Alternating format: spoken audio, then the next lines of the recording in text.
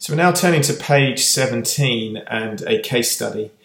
You're called by an officer who's received intelligence that Paul Ticcolo, a police officer, has been obtaining information from the police computer to pass information onto a drug kingpin to know when his associate's house will be searched.